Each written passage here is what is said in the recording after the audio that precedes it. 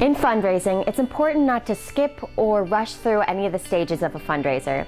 Here at Rada Manufacturing, we've identified the 6 stages of a fundraiser along with a few tips. Since our start in 1948, we've been working with thousands of fundraisers, so we feel that we are well equipped to give you the best advice. So let's get to it. The first step to successful fundraising is choosing a fundraiser that will highlight your team's strengths and help you accomplish your goals. Gather your team and talk about some fundraising ideas and ask questions of your team. Are they creative and outgoing? Are they good at organizing and selling?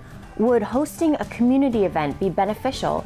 Or would a catalog sales fundraiser like Rada Cutlery be good for your team? Basically, take time to weigh your options and see what the community and your team would be most excited about. Once you've selected a fundraiser, you can start the planning process.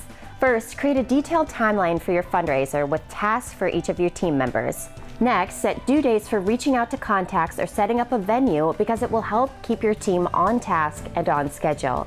And finally, take time to set goals and key performance indicators, or KPIs. KPIs help you determine if you are accomplishing your goals.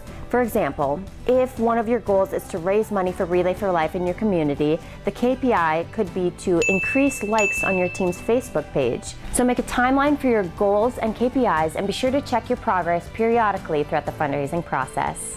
Now that the planning is complete and the goals have been set, it's time to promote your fundraiser.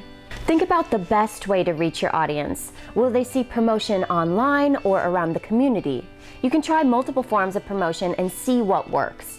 In our experience at Rada, it's better to delegate a team member or group specifically dedicated to promotion. This way, you can keep the messages consistent and timely. Also, be sure to start promoting a few weeks before your fundraiser so that your supporters can spread the word. Here are a few ways you can raise awareness for your fundraiser.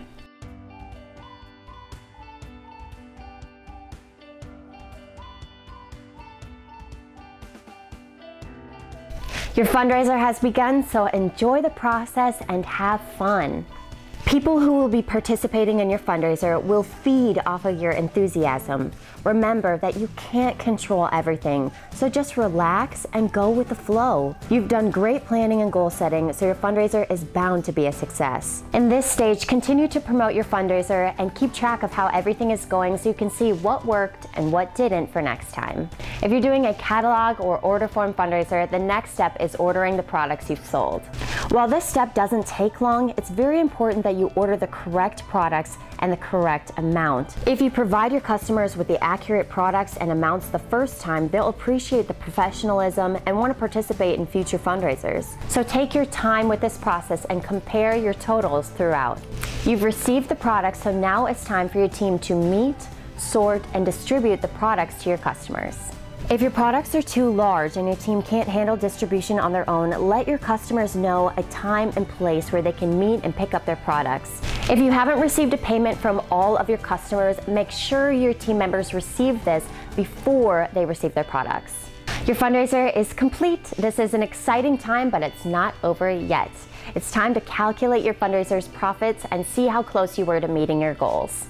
Next, think about what went well and what could have gone better for next time. Don't forget to send thank you cards to all of your participants and customers. While the stage is meant to be an opportunity for learning, make sure to focus on the positive aspects of your fundraiser so your team can feel excited about the next one. You could also have a party to celebrate the completion of your fundraiser, or consider giving out awards to the top sellers or promoters of your team.